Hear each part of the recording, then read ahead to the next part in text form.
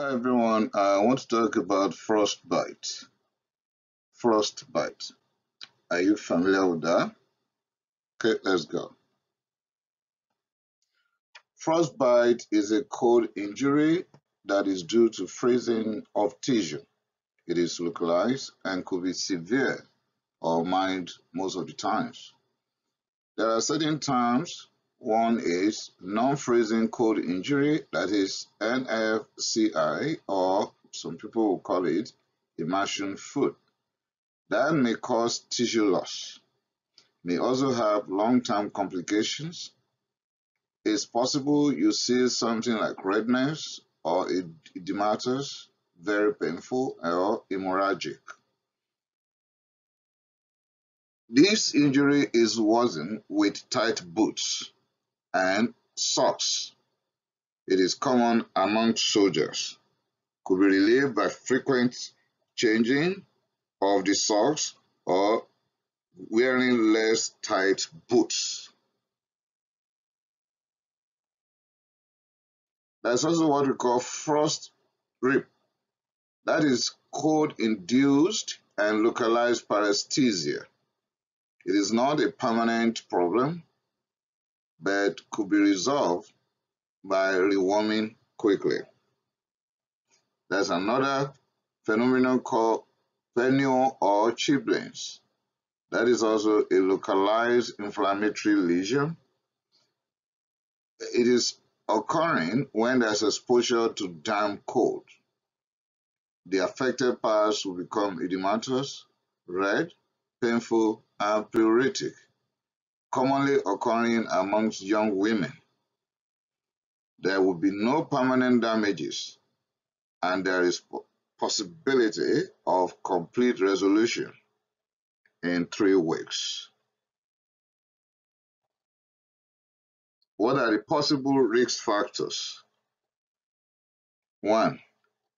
Increased heat loss. When there is increased loss or there is decreased heat production, then we are at risk of frostbite the more. Also, it depends on the wind. Frostbite will be stronger in areas with windy environment. That is why it is advisable to watch your weather forecast, particularly the wind chill level, before getting out of your shelter or home. Also, contact with metal or ground. When the affected individual is having direct contact with metal or the ground, then the risk will increase. What about tiredness? People that are tired will not be able to walk around, because when you walk around, you exercise yourself a bit, produce heat within to help you, but to those who are tired, that might be impossible. Then they are more prone to frostbite. How about dehydration? Yes. And malnutrition? Yes. Peripheral vascular disease, because when there is a ischemic situation, that is, the blood is not flowing very well, even when you exercise and you do everything to generate heat internally, and the rate at which the blood is circulating throughout the body is impaired by any form, then the heat will not be evenly distributed, particularly to the regions that are more prone to frostbite. We'll go to that in a bit. Diabetes mellitus. For many of the reasons highlighted above, diabetes mellitus will likely have peripheral vascular disease. They could be dehydrated, they could be malnourished, they could be weak, tired, and so on. Psychiatric cases. Wow. Because most psychiatric patients will not be able to think straight or think right, might not be able to decide on the best type of clothes to wear and how appropriately to put them on, like putting the socks too tight or not, or the boot too tight or not, or even appropriate socks, appropriate boot, appropriate covering of the hands and the face and so on might not be. And most of them can even be on the street for longer period of time. So psychiatric patients are prone to frostbites. Still on risk factors, alcohol abuse will have increased heat loss, and they will also have what is called vasodilation, particularly those that are on alcohol for a long period of time. So chronic consumption of alcohol is a big risk factor to frostbite. Sedatives, imagine that someone is on heavy, maybe benzodiazepine, the judgment is impaired. For what I've just said about psychiatric cases a while ago is also applicable here. When somebody is under the influence of hypnotics or any of the sedatives and the judgment is impaired, they will not be able to decide on the appropriate outfit for the weather, and they could be prone to frostbite. Smoking. Some will argue, smoking, when you are smoking, you are producing heat. Well, that might be your argument, but smoking for a long period of time will lead to all sorts of ischemic situations within the system, and that is a negative. It's not a plus when it comes to frostbite. Poor dressing. Yes, I cannot overemphasize this enough. Poor dressing or inappropriate dressing for the weather, because this is just a situation that is within our own reach to handle. Anybody could do anything to prevent frostbite, and the most important of them all is the dressing. So poor dressing or inappropriate dressing, this is not the time to show anything. I don't want to use some terms here because of the possibility of kids also watching my video. So you understand what I'm talking about, right? Okay, vibrations. So if you are close to a place that is vibrating or something is vibrating around you and there's heavy windshield outside there, you are likely going to come down with frostbite. Exposure to ice packs. Okay, you can pause and read this very well. Exposure to ice packs without outside cold winds can still lead to frostbite. For example, it might be summertime, somebody has ankle injury and you want to help, you get the ice packs from your deep freezer or anywhere. If you apply it directly on the skin for more than 20 minutes, the individual could come down with frostbite at that region.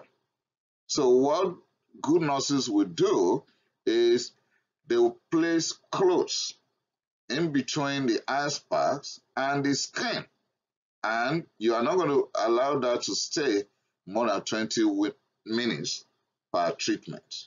Okay, so in summer it's possible to have frostbite without outside cold wind if you are using ice packs but not placed appropriately. Still on risk factors, inhalation of halogenated hydrocarbons to the face, to the upper airway, or to the esophageal region can give frostbites in all those regions. Freon is used as a refrigerant. That could also cause frostbite when it is in contact with fingers. So you could see that it is not only when there is cold outside there and then you are exposed or you didn't dress well that you could have frostbite. You could have frostbite even during summertime. Okay? CO2, that is carbon dioxide fire extinguisher, or some will call carbon 4 oxide. Okay?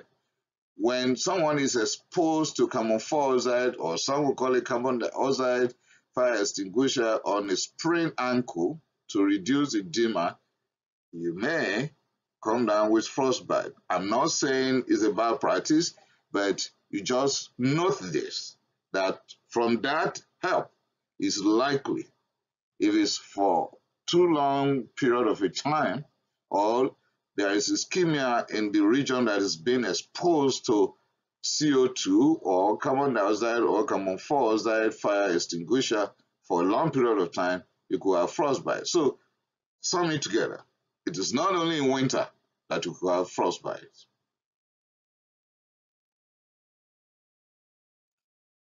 Okay, epidemiology. Well, frostbite will occur anywhere there is cold, and even in regions without cold. Based on my presentation, you could review those risk factors again. Okay, but the parts that are more prone to frostbite are the hands, that is including the fingers, the feet and the toes, the face, and of course the ears.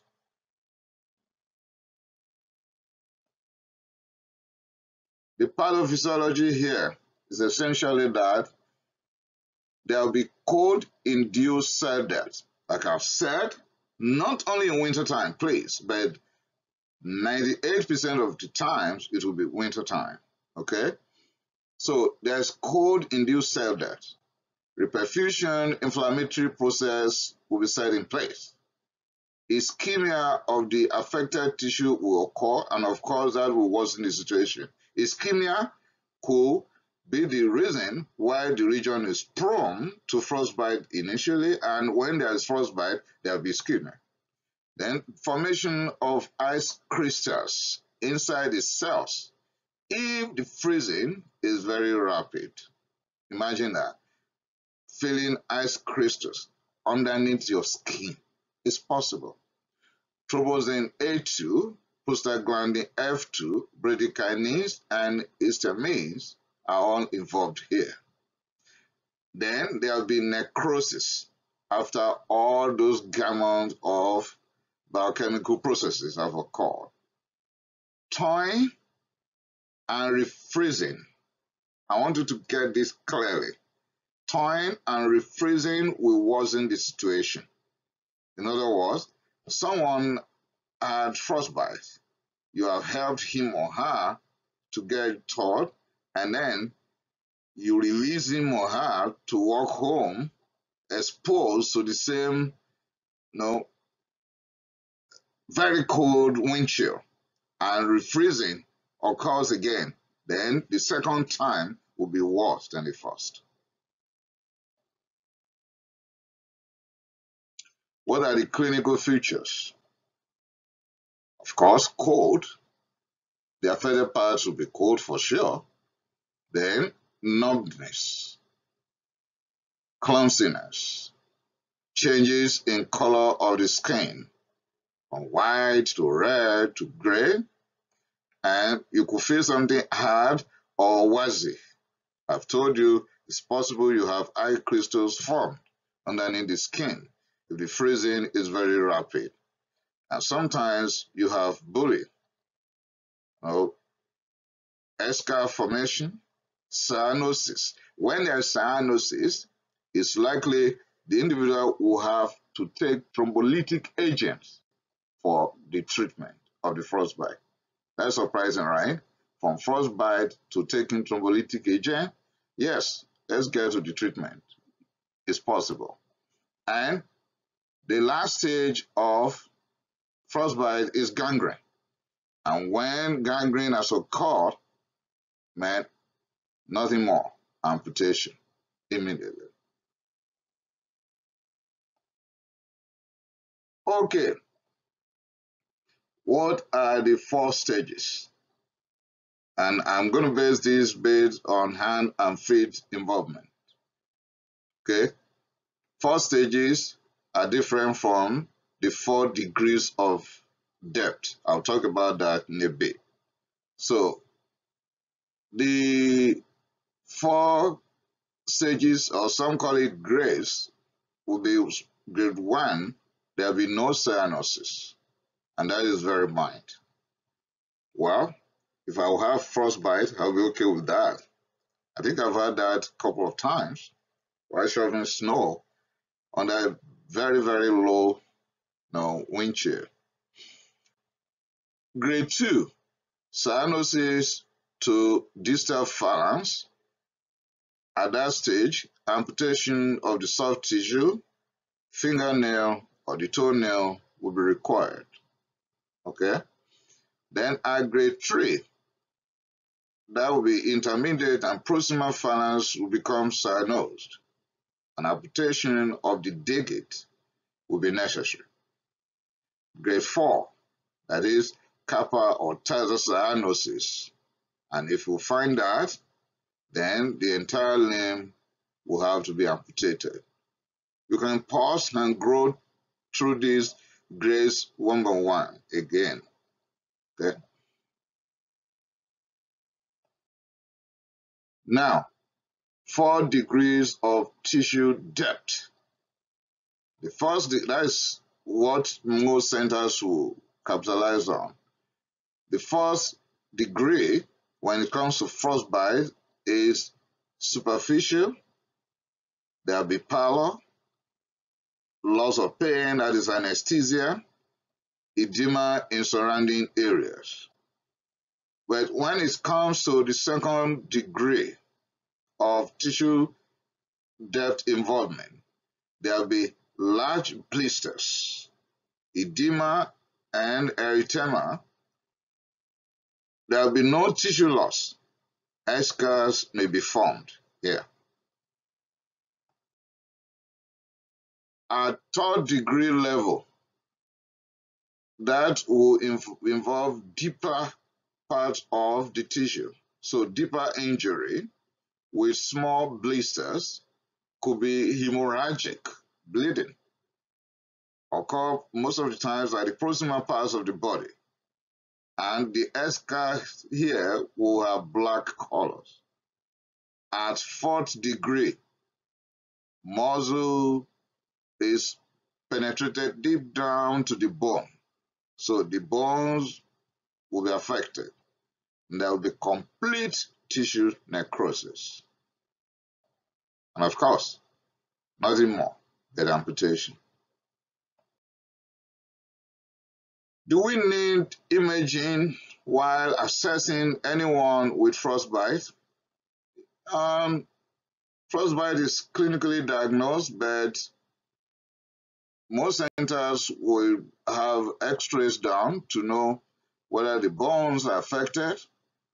You could have angiography, and if the center is very rich or highly equipped, you have technetium 99 scintigraphy to determine if thrombolytic agent will be required or not. In other words, TC99M scintigraphy is for determination of thrombolytic suitability. Of course, we need to rule out contraindications to thrombolytic agents as well before any doctor will place anyone on thrombolytic agent. We'll get to that in a bit. There's what we call single photon emission tomography with CT or SPECT/CT. You can do that if your center is rich. And you can also do magnetic resonance angiography to know the level of ischemia or not. Okay, treatment. This is what you're looking for, right? Some will say, oh, it's talking about too many things. I'm not a doctor, I'm not a nurse. Well, doctors, nurses, and entire populace will benefit from my video. So my presentation is for everybody. So if you are not a doctor and you want to handle your children during winter time, or even not winter, summer, and they have injury and want to put an ice pack, you've gotten that. Okay, now let's go to treatment proper. Pre-hospital treatment. This will likely be family level or EMS people. First of all, splint or part of the area affected. Okay, take the individual out of the cold. Take the person to a warm place. That is, you can get one. That's funny, right? Remove all wet tops. I think that's what's you're not going to remove all wet top right there under the horrible wind chill. Okay, that's why I didn't start with that. Because somebody will sue me later on that he told me to remove all wet top even under minus 50 degrees Celsius outside there. No. Get a warm place, then remove all wet tops. Don't let him or her walk on the damaged feet. No. So you have to get somebody to help and lift him or her so that the feet will not go worse from that. Okay? Rewarm, but don't refreeze. If you are not sure of refreezing, then don't start rewarming. Remember I said a few minutes ago that if you rewarm and the individual is exposed to freezing again, then the second time the frostbite will be horrible. So if you are not sure that this person will get to a warm place, or this person will have a ride home or to the hospital, then don't start the rewarming. Because if you start the rewarming and tell the person, oh, God bless you, go home in peace, and he or she is re-exposed to the horrible wind chill, then the frostbite the second time will be horrible than the one you have helped him or her with. Rewarm with warm water. You can place fingers in armpits. Don't use stove. Don't use fires, please. So don't welcome somebody with frostbite and place the person in front of your fireplace. Or take the person to your kitchen and turn on 4 points on your stove and tell the person place the finger here. No. No. Okay, at the hospital, well, some will say, this is not my business, this is for doctors and nurses. I've said it. My video is not for just a group, it's for everybody. So rewarming at the hospital will be heated water for 38 degrees Celsius. And immersion will follow for about 30 minutes. If your center is highly sophisticated with Whirlpool equipment, Whirlpool treatment is better. Okay, you rotate the body parts gently. Okay, there may be pain with the rewarming, so you can give your analgesics before then. Thrombolytic agents. Remember I said before, if you see cyanosis or you do technetium 9M scintigraphy to determine thrombolytic agent suitability and so on. Thrombolytic agent, if the individual is presenting less than 24 hours of the injury, okay? So you can use TPA, tissue plasminogen activator, or heparin or enoxaparin, but we have to roll out the contraindications to thrombolytic agents before administration. And I'm not going to waste my time going over all the contraindications to thrombolytic agent. Go and check my videos on the treatment of heart attack. I have listed all those there.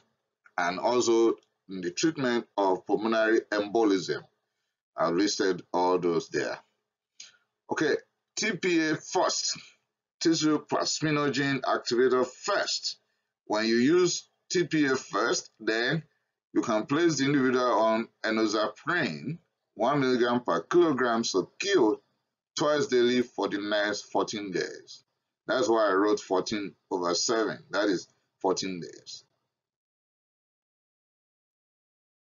Prostacyclin therapy. Prostacyclin therapy could be given within 48 hours of injury. So it's a vasodilator. Example is alloprost.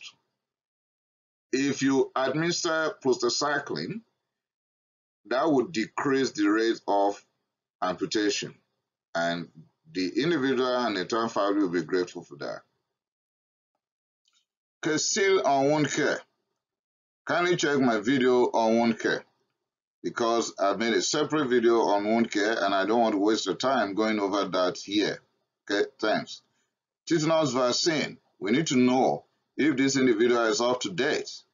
The last 10 years, just check the record. Antibiotics. Good, depending on the judgment and of course the protocol at your center. Non-steroidal anti-inflammatory drugs for pain and inflammation. Avoid occlusive dressings because tight clothing, tight boots, tight socks actually will predispose to frostbite. So here, we want you to dress, but not occlusive dressings. Dry the wound before dressing and surgery if you think that amputation will be required here. Paresthesia. Yeah, this could be controversial because some centers are against the use of paresthesia, that is Trenta, for this purpose, while some are pretty comfortable with that. So depending on your jurisdiction and the protocol at your center. Paresthesia, of course, if there's compartment syndrome, and of course if there is signs, or there are signs of numbness, paresthesia, and so on, that the nerves have been compressed. Escharotomy for the same purpose, and of course, wound debridement.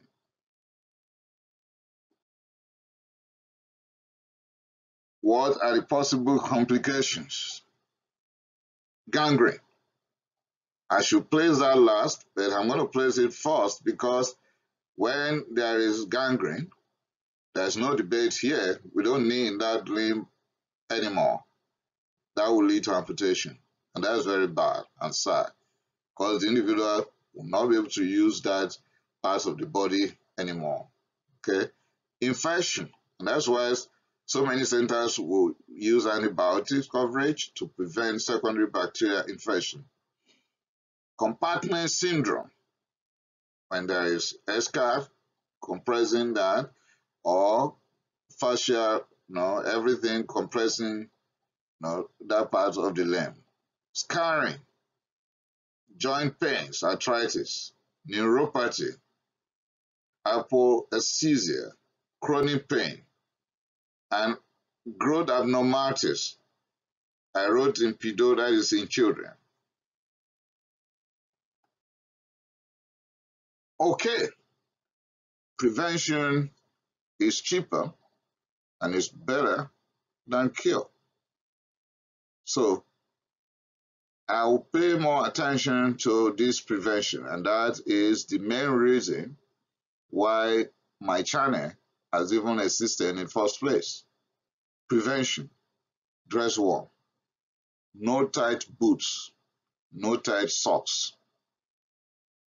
Please decrease boozing, decrease alcohol, decrease smoking, or even stop completely. If you are going out in wintertime, increase hydration, okay?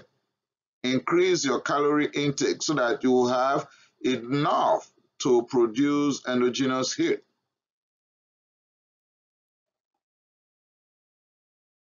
Decrease contact with metals. Decrease contact with the ground if you can do that, because some will pull out, particularly kids, they pull out their socks, pull out their boots, and then be walking on the snow. No. Watch weather forecast and dress appropriately. So many countries have dedicated so many channels for weather forecast only.